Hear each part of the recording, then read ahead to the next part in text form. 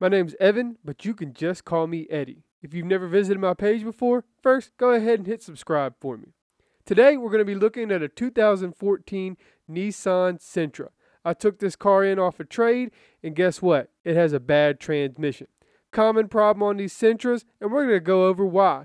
We're also going to go over everything that's good and bad about these cars. Wrong with this particular car here that I took in on a trade with a 04 Honda Pilot. You can check out that video on my channel. I rebuilt that transmission, and I'll be talking about it in this video as well. Now, let's get right down to it. This 2014 Nissan Sentra has a transmission problem, and we're going to check it out. All right, we get in it, and it's actually really nice in here. Nice and clean. Owner took pretty good care of it. Looks like he liked McDonald's.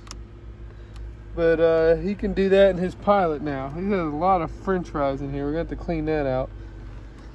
But other than that, it's not too bad. Now we do have a check engine light and a tire PMS light, but it's a TPMS light, but it runs. We only got 97,000 on it.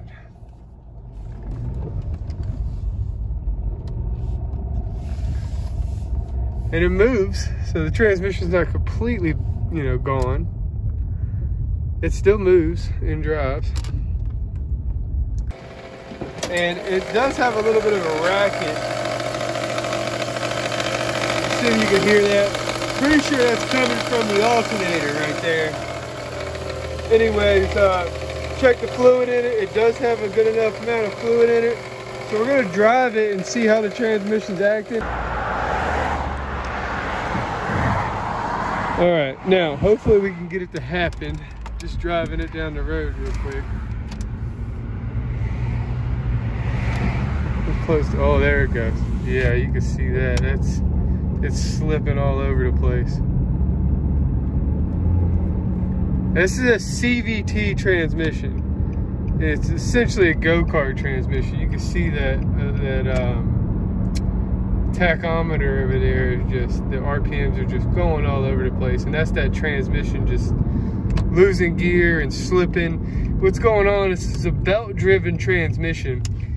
It's on two metal pulleys, and it's a metal belt, and it's just slipping on those metal pulleys. So that's what happens to these things, and it happens quite often. I don't have the means to be able to repair them in-house, so I have to buy a new transmission from Nissan. Yay. So we're gonna get a brand new transmission. It's already on the way. It cost a pretty penny, but we're gonna do it. It comes with the 12/12 warranty. Look at this thing. Goodness gracious. If you could feel it, it is just all over the place. And then once that converter cuts on, it feels a little better, but still losing output to the wheels from the motor. P0420, that's a catalytic converter code. And we also have a couple different transmission codes. Who would have thought? So anyways, these are all just going to point to a new transmission. And we already know that. That P0420. Now, if you know me, you know I'm not the biggest fan of Nissan. Especially the Sentra. It's going to tell you a good example of why I'm not a big fan of Nissan. Let's start at the beginning. Back in 1982, Nissan introduced their first Sentra. And it had a 1.5 liter, 67 horsepower, 4-cylinder motor. And it offered a 4 or 5 speed manual transmission or a 3-speed automatic transmission. It got a staggering 48 miles per gallon back then, which is mind-blowing. And Sentras quickly became the best-selling import of the 1980s. They were priced at about $5,000 to $6,000 back then. These became cheap, economical cars all the way through up the 5th generation, which came out in 1999. The 5th generation cars were pretty decent. They had nice little 4-cylinder motors also. They ran good, and they had nice 4-speed automatic transmissions paired with them. You could even get a sport package with the 6-speed transmission in some models. Then in 2006, Nissan introduced the 6th generation Sentra. This came along with a 2.0 or 2.5 liter motor with a choice of a 6-speed manual or a dreaded CVT transmission. And that's what most of them got, was the CVT transmission. Yes, it was in 2006 when Nissan introduced their Jatco CVT transmission, and the whole design of this transmission is to save fuel by limiting the number of RPMs at the motor, which I think is just un-American. There's no gears in this transmission, only a metal belt with 2 metal pulleys that change sizes through hydraulic pressure, and when they change sizes, it changes the ratio of the transmission by expanding and contracting the belt. These pulleys get worn, the belt breaks, and the transmission design in general is just a dumpster fire. They put these in everything: Altimas, Maximas, Pathfinders, vans, SUVs, Infinities, it doesn't matter, the luxury. You ask Nissan, they just tell you it's a lifetime fluid in the transmission and you don't need to change it. And basically they're just telling you wait until your transmission fails, and instead of changing the fluid, we'll just change out the whole transmission. So just remember that next time you're driving your Nissan down the road, the only thing connecting your motor to the wheels is a metal belt that will definitely eventually break. The worst part about these transmissions is that the parts are so expensive to buy to rebuild them, it's not even worth really doing it. You might as well just buy a brand new one because you're going to have about the same amount of money in it when you're all said and done. So it really takes my hand out of this as far as being able to rebuild it. So you do have the right to repair it, you just don't have the ability to repair it because the design is so bad. Still a way for the car manufacturers to get out of having you fix their cars for a cheaper price when they can fix them and make more money off of them. It's all a gimmick if you ask me, and that's why I am not a huge fan of Nissan in general. If I was to buy a car and I was looking at an economical 4-door sedan like a Sentra, or in the same style of a Camry or a Cruze or a Civic, I would probably go with the Civic or the Camry because they might be more expensive, but they're definitely going to last longer and they're definitely going to give you less problems down the road. Let's do a quick comparison real quick. This car was traded in on my 04 Honda Pilot, which had 264,000 miles. We'll say 265 just to round up. This car has 97,000 miles. On the Honda Pilot, we had to take out the transmission, and we were able to fix it in-house, 1, and 2, there wasn't really that much wrong with it. It had a burnt-up torque converter in it, and it was just losing gear when it really got hot. It was actually a pretty easy fix on that thing for somebody that knows what they're doing, and myself. Then we take a look at the Nissan, and I can't even repair the transmission. And on the Honda Pilot, we just had the transmission. We went into the steering rack and did inner and outer tire rods. And then it passed state inspection. And we had to put some wipers on it and fix a light, and it was ready to sell. Now we take a look at the Nissan Sentra. We can't even fix the transmission. We had to buy a brand new one from the factory. And on top of that, we had a number of other issues.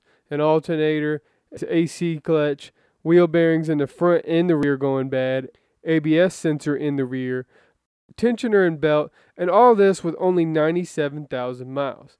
The Pilot had half the issues with triple the mileage. And in my opinion, this is because Honda builds a better quality car. But everyone did in 2004, including the Nissan Sentra. Now, Honda has introduced a new CVT transmission themselves, and it's found in the Accords and the CR-Vs. Only time will tell to see how long they last, but my prediction is they will be slightly better than the Nissan CVTs, but not much better. So what do you do if you're a person looking for an economical car? Well, my advice is to either lease a new car or find a good mechanic like myself to look over any car you may be purchasing. My job is to make these cars as good as I can for as economical as I can and return them back to factory OEM quality, so the next person that may be purchasing this car gets a car that is back to original quality as when it came off the factory. Now, of course, we can't get them that close, but I believe I've gotten it pretty close with this Nissan Sentra. We put a brand new transmission in it. We put remanufactured alternator in it. We put brand new wheel bearings in it. Everything we put in it was brand new, and none of it was good used. And that's because it's a newer car, so it should have newer things in it. So we got this alternator off of dbelectrical.com. It's a company out of Kingsport, Tennessee. Watch that paper right there.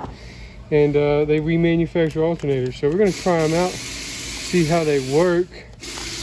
If they do work good, then, you know, maybe just be off. Look, they even send me a performance test report. Look at that.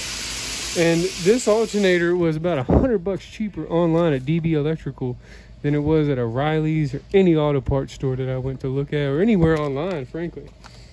So that alternator was giving us a really loud noise on startup, and you hear it now. Sounds pretty normal. And we checked it for codes. Looks like all systems are good here on the code scan. So we're gonna just take this thing for a real quick ride, not far. Just see how everything's sounding and how everything's doing on it from the last time we gave it a ride with the cameras rolling. So we since then we've done a lot more things than we had to do to that 04 Honda Pilot that was traded in. This was traded in on. So that badge right there, I'll tell you a little bit about that. Here, this thing's driving pretty good. We got a little bit of noise, but I think it's from those high profile rims and a little bit of tire noise, but they're wheel bearing noise. It's not the smoothest ride because of those rims, those high profile tires. It's a nice smooth acceleration in this CVT transmission. Brand new from Nissan. And it's programmed right. So no check engine lights, good mileage on the dash. And it drives pretty smooth. You know, somebody might change those tires out, get it to drive a little smoother, but other than that, I mean, no complaints. Not a bad little 4-cylinder car to drive around. Just make sure you keep that transmission fluid changed. Well, what do I think of a Nissan Sentra? Well, they're a pain in the butt to fix up, but once you get them fixed up, they really don't drive all that bad. If you're planning on buying one or you own one, my recommendation would be to drive it moderately. And remember, you're driving a belt-driven transmission, and you need to service that thing every 30,000 miles in order to keep that thing going on the road. Thank you for watching, folks. I hope this helps you out in your decision to buy a Nissan Sentra, or if you own one, I hope this helps you maintain it so you don't end up like this one did. Please like and subscribe for more videos, and as always, stay dirty, friends.